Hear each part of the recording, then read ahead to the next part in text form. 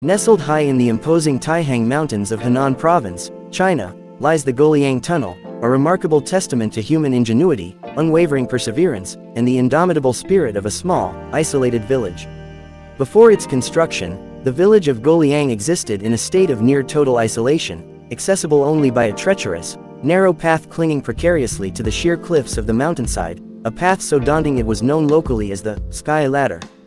This perilous route, carved into the rock face over generations, presented an almost insurmountable barrier to the outside world, severely limiting the villagers' ability to transport goods, communicate effectively, and participate fully in the broader society. The challenges posed by this precarious access profoundly impacted the lives of the Guoliang villagers, restricting their economic opportunities and isolating them from essential services and modern conveniences.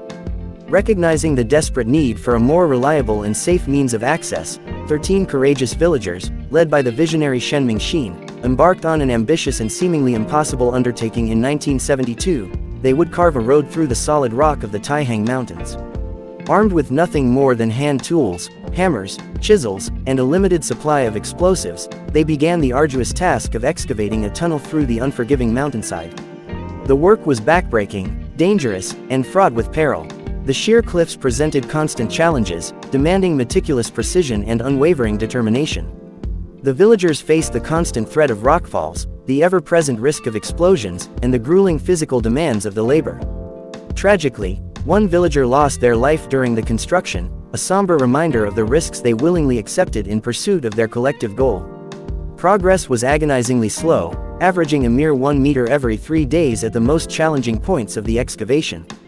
The process was further complicated by the need to create over 30 windows along the tunnel's length. These windows, initially necessary to facilitate the removal of rubble and provide much-needed light before the tunnel was electrified, now serve as unique architectural features, offering glimpses of the stunning mountain scenery.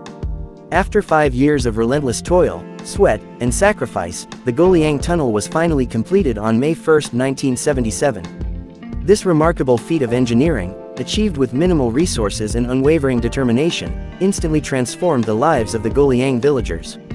The tunnel, measuring 1.2 kilometers (0.75 miles) in length, 5 meters (16 feet) high, and 4 meters (13 feet) wide, provided a vital link to the outside world, facilitating the transport of goods and people, and opening up new economic opportunities.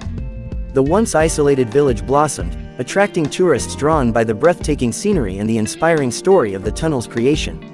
Today, Guoliang boasts improved infrastructure, including hotels and other amenities to accommodate visitors, a testament to the enduring legacy of the tunnel. The Guoliang Tunnel stands as a powerful symbol of human resilience, community spirit, and the extraordinary capacity of individuals to overcome seemingly insurmountable obstacles through collective effort and unwavering determination. It is a story of courage, sacrifice, and the transformative power of human ingenuity, etched into the very rock of the Taihang Mountains.